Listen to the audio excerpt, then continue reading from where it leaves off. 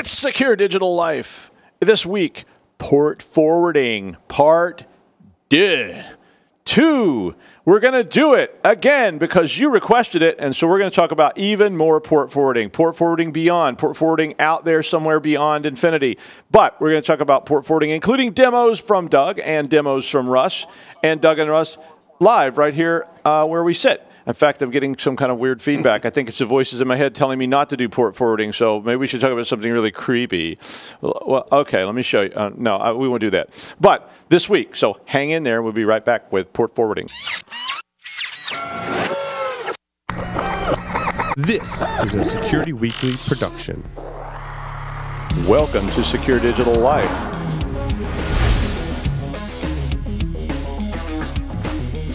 And you type in AAA porn or whatever it is you're typing in. I'm sorry. I was at a PG show. And I'm really excited to be here. I'm glad you're here because somebody needs to know what's going on. That's right. Okay, so now somebody has to drink this. I think it's another day. It's another episode. Yeah, he's looking at the wrong camera. Oh, you put my camera over here. Cut. Basically, forget you ever saw that. I think actually forgetting you ever saw that would really be a good idea at this point. All right, SDL, port forwarding.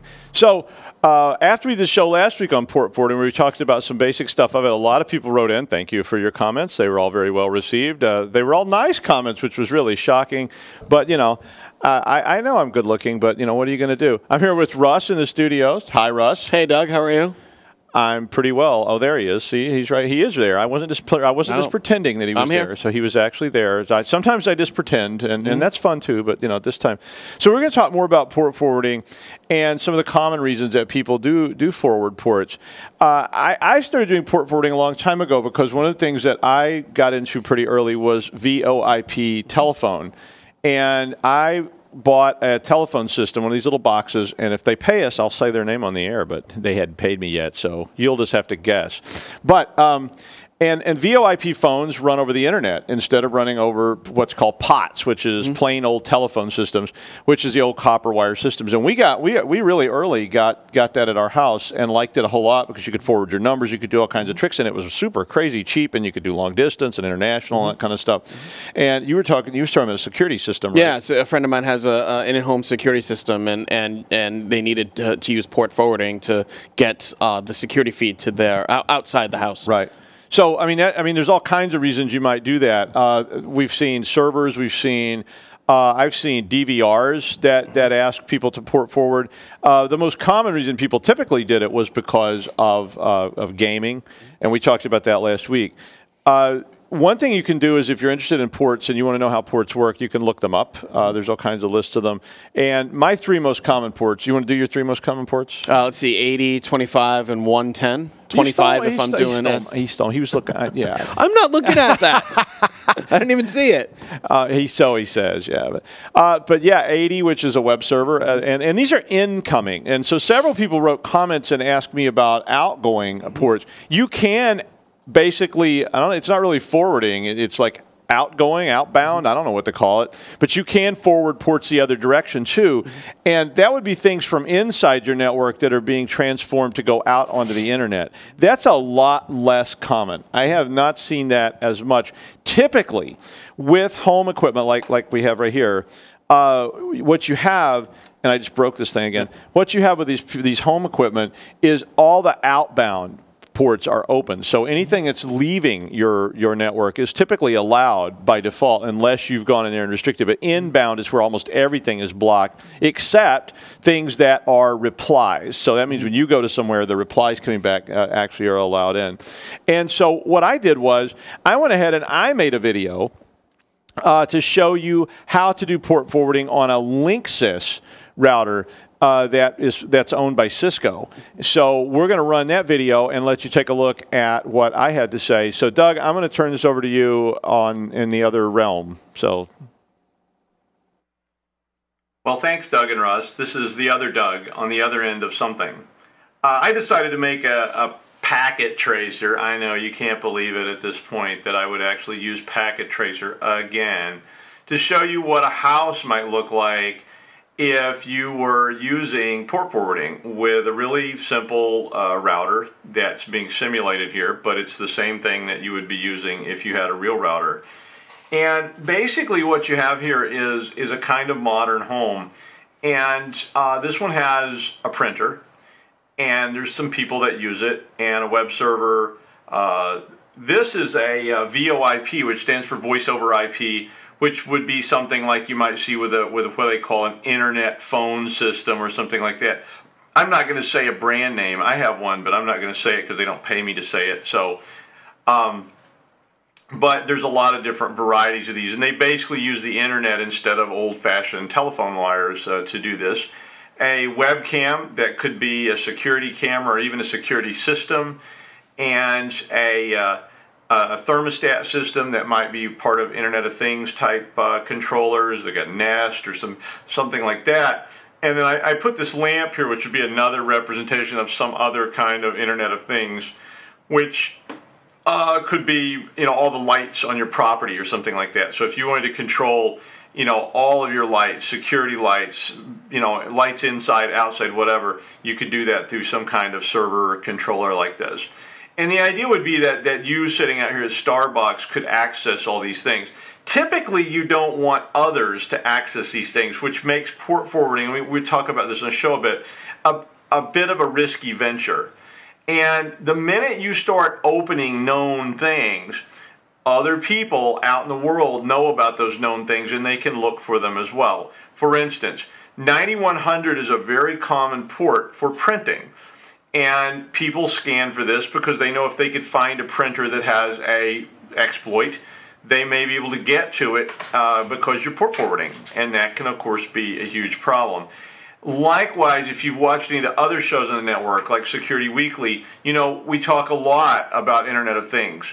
And these kind of things like thermostats and lighting systems can have serious exploits available to them. And if they run on known ports, which they typically do, then that means people from outside could look for this address with this port open. Now, port forwarding is a little bit trickier to detect because the router kind of handles it, but it's easy enough for somebody to scan in the world. So what happens is, if you're out here looking for this, you send out traffic, it goes out over the internet, and you're sending it to this known IP address. And we're going to do another show about what do you do when you don't have a known IP address. That's called dynamic DNS. But we haven't talked about that yet. But right now, we're just going to assume you have some way to get to this IP address. I will tell you that your outside address doesn't change very much unless you have a lot of power outages or you turn your router on and off all the time. Typically, mine doesn't change that often. I have a static one that I pay for, but if you don't and you just have a standard subscription, it can change, but it maybe doesn't change very often. We'll talk about that some other time as well. But this wireless router then can be configured, and this is a very typical home router. This one's a wireless in broadband router that Linksys makes, and Cisco owns Linksys, so you tend to see these kind of routers. I don't actually remember what the number of this. Oh, it's a WRT300N, so it's a couple of years old. But this is a very standard kind of protocol. I'm going to try to get it in some format that looks better so you can actually see it a little better right here on the screen. And this is just, if you have a different brand or make and model, we've talked about it on the show before. I'm going to show you another one on the show today when we go back to the studio. But most of these types of devices have some kind of setup for this. This one, this Linksys model, actually has a section called Applications and Gaming. And in this type of router, they actually do have over here some things that are known, and most of them will have this. This is very common kinds of traffic. But I didn't use any of that. I set all mine up specifically to this. So I went down here, and the first one I did was I created something called Printer. And I am not even beginning to talk about the security of this. This setup right here would be very risky. So be advised, before you do this, you may want to think very seriously about what you're doing. this is a very risky thing to do. So you'd love it when you don't try this at home. That's when it gets the most fun, is when somebody tells you don't try it at home and then you do. You can get hacked to pieces doing things like this. But this is just to illustrate what it is, and we're going to kind of keep building on these things for a while on this show. So what happens is there's an external port, and you can change the internal port. That's called port redirection. But really what we're doing here mostly is we're redirecting traffic. And I'm going to move this out of the way again for just a second so that we can see. When a packet arrives right here, so this is the outside, or this is your cable modem at your home or whatever. When a packet arrives right there, what happens is if that packet is addressed to 1.1.1.2, 9100 TCP, or in this case UDP as well, that packet is forwarded to the address 192.168.1.100. So that is the IP address of my printer. So this router rewraps that traffic and sends it to this device here. I've got some more to show you. Here's one for a web server, 80, 80, and it goes to 80. And you'd have to set all this up. So, and these devices would have to be set up. Now, here's one for my telephone traffic. And it's coming into 5061, it's going to 5061, it's UDP, and all these are, and they could all be the same too, if you were forwarding them all to the same place. So you could have a server that's doing more than one thing. So like that's your inbound VoIP traffic. Here's an interesting one. Now this one has a combination of port forwarding and what is called port redirection. And what happens in port redirection is I already used port 80. And so what I did was I set up my webcam to be on, my webcam runs on port 80, but on the outside I set it up to be sent to 8080. And so now, unlike this, if I get an 80, it goes to 80. If I get an 8080, it still goes to port 80 inside, but it goes to 88. And that would forward that. And then you see I can specify different kinds of protocols here. And so I've got my thermostat, and here's another example. My thermostat requires multiple open ports. So I have to make sure that I have all the ports that I need open. And I'm going to show you a couple other things in this that I don't have set up, but and then my lamp. So this is my lighting system, same thing, and you can see this. Real quickly then, also on this device, which we're going to show you in the studio. Sorry, I couldn't show that on here because they didn't make those features available in the simulator. But ranges mean that you may have a large number of ranges, and it is very common for voice over IP now to use like ports that have a huge range of ports. So they put on it so it can randomize. Here's the real quick risk, and we'll talk about this more on the show. The real quick risk, of course, is that other people know these things and they go looking for them.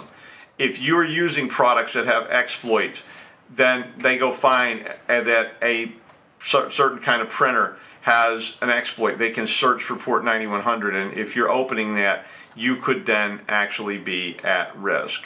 So be careful about doing this, and we're going to talk a little more about that on the show. All right, so Doug, Russ, I know you guys are back over there, so take it away. Thanks. Brilliant. Oh, it was brilliant, Doug. I mean, that was I was overwhelmed with emotion when I saw that. But one of the things I was going to mention was I used to have a neighbor a long time ago, and my neighbor had a printer that was open like that. And I used to send messages just raw to port 9100 at his IP address, and I would send things like, "The duck walks backwards with a male prostitute at midnight." And he would come to my house, and he would bring the print out, and he'd go, what do you think this means? Do you think this is like, I was like, oh, I know what that means. That's like NSA right there, man. They're after you. They're watching what you're doing. You weren't looking at porn, were you? And he's like, what? No, never. I've never looked at porn. But one of the things I wanted to bring up, and that Russ is going to show us how to do, was a range of ports. And one of the things that you saw in my demo was using what is called SIP. And SIP is a type of VoIP protocol. But a lot of home VoIP has changed, and they now use big ranges of ports. And so you would actually have to go in, and for instance, it's very common for a very common kind of home VoIP to use ports 10,000 through 20,000. Remember, there's 65,536 possible ports. So 10,000 to 20,000 would get a little out of hand. Speaking of out of hand, I don't know what that was. I heard a noise. A so big pop. Yeah. if you see them come in and take over the studio, you'll know what's happening here. And it's like, it's been great serving you, and now we'll be singing the national anthem of North Korea. Oh, boy. I wish I knew the Borat anthem by heart, but I would have sung it right there. #1 producer of potassium. Okay, I shouldn't get offensive. But Russ is going to show us how to set up a range, because you might use it for VoIP.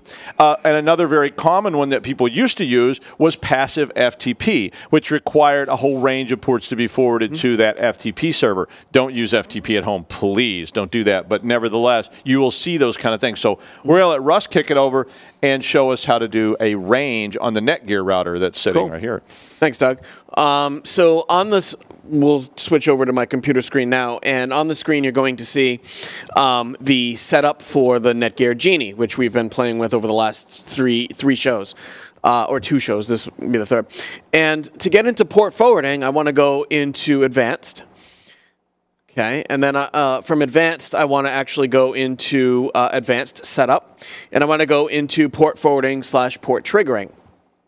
Okay, and what I've done here, just for demonstration purposes, is I've actually set up one which Doug talked about in his video called Printer. And you'll notice that the 2 external ports, the external port range 10 to 25 is forwarding into the 10 to 25 internal port range for this particular IP address, which is my Mac, which you're looking at on the screen right now. So how do I set some stuff up? All right, so we're going to first set up a port forward for a single port. And what they've done here is they've given you some basic ones that Doug demonstrated on the video. Telnet, Real Audio, which I don't even think Real Audio is around anymore. Quake 3, Quake 2. You can see how old this is. This router is 2000, so what is it, 15 years? So, well, 17 years old. Yeah, a long time ago in a galaxy far away. And so you've got these, and so I can certainly grab one of these services. We'll do FTP just because Doug said don't do it at home, but it's a good demo. And so we'll let's say that 25 is the IP address for So let's just go with that, and we're going to click Add. The specified ports being used, other configurations. Okay, fine. So you can see here that that's how you do a single. Forward. So let's talk more about multiple forwarding, because that's something that you might use more of, especially for VoIP, like Doug was talking about. So I'm going to come down here, bottom here, where it says Add Custom Services. All right, and we're going to click on Add Custom Service. We're going to let it load. Again, forgive the amount of time it takes. It is 15. I think it's 15 years old. All right, and here we are. So we're going to start with a service name, and we're going to call it FTP2, just for the heck of it. Okay, and the protocols, the major ones, TCP, UDP, or you can do a combination of both. And that's what this drop down right here is suggesting right now, that we're going to forward ports on in both protocols, but you can choose just TCP or just UDP by selecting one of these. We'll just assume that we're using both TCP and UDP. And we're going to start external sharing port on, let's say we want to do a range of 20 to 30, just to be safe. So we're going to choose port 20 here on the external starting port. We're going to choose 30 here on the external ending port. And it says use the same port range for internal ports. That may be a case where you want to use the existing ports on the internal part of your network. Or you can uncheck that box and choose, like Doug was talking about, maybe he rerouted it to 8020 or forwarded to 8020. So let's try that, 8020 to 8030. So there you go. So now we're forwarding 20 to 30 on the external side to internal 8020, 8030. Okay, and we can choose which internal IP addresses that's going to work for. Let's just say that we want to go up to, let's say it's just for 200, just for the heck of it. And now that we have this configuration set, we're going to click Apply. And are being used by other servers, please check. Okay, so let me just do that there and see what happens. I just chose the MacBook Pro and it took it. So, and now what you'll see here is that we have FTP2 set up, where we're forwarding external start ports of 20 to external end ports of 30. So 20 to 30 are being forwarded to 8020, 8 to 8030 on the internal IP address of .1.2. So that's how you do the multiple forwarding. And there you have it. I mean, your router may look different than this. There are many different brands and models and makes, and they all have their own little GUI systems that they've put in there. But the idea is exactly the same. And you can do this with yours if you need to. Now, one of the basic rules of security is don't open doors that don't need to be open. And whenever you do this, you're opening not just a door, you may be opening multiple doors. So you heard us talk about TCP, UDP. Those are two different protocols.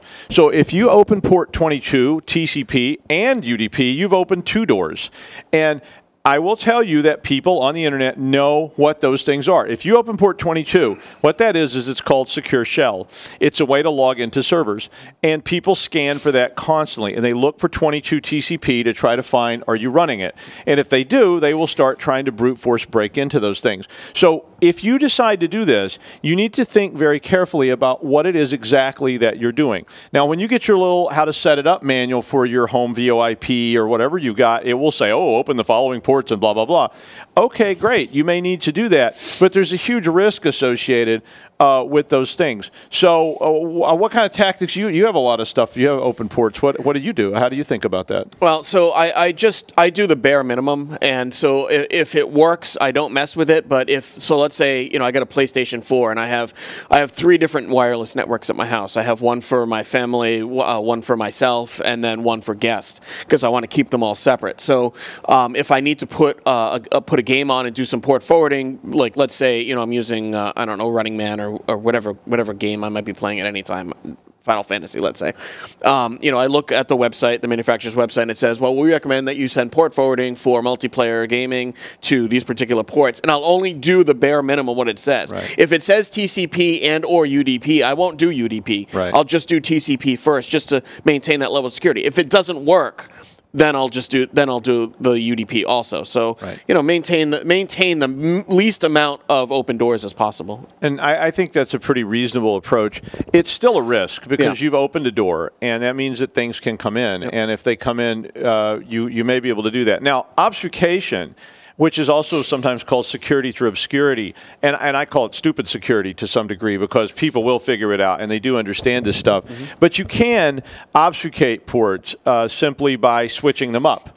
So if, for instance, you run port 8080 on the outside and that's a web server, you know that that's what that is. Other people scan it and they see port 8080. They may not know what it is. So that adds a very, very, very tiny little a bit of security, but anybody that actually knows what they're doing will then probe that port and have the report reply to them, and they'll go, oh no, that's a web server. And then the minute that they know that's an Apache web server or whatever it is, they can start looking for either known exploits or zero-day exploits. So if you do this, be absolutely certain that you patch everything. So you need to be sure you're patched up on whatever services you're offering. So the daemons that you're running inside need to be patched up so that they have as smallest threat vector as they possibly can, or threat surface is the term they use, to prevent people from being able to exploit those things. And what that leads us into then is what on our next show, so this is be sure and tune in. On our next show, we want to talk about filtering, blacklisting, whitelisting, so that you can better control what kind of things have access, because as you add things to your threat surface in your world, thermostats, lamps, or servers, or gaming, or whatever you add, you are increasing the number of ways people can get at you. And so now you need to start thinking seriously about whitelisting, which is basically means that you're going to only allow certain people to contact you. And sometimes that's difficult because you say, well, I travel constantly and I want to get to my server. So you may need to think about other approaches to that, like VPN and things like that that we have talked about on the show, and we'll talk about some more. So be sure and tune in next time when we talk about MAC filtering, blacklisting, and whitelisting on Secure Digital Life. Thanks for joining us. See you next time.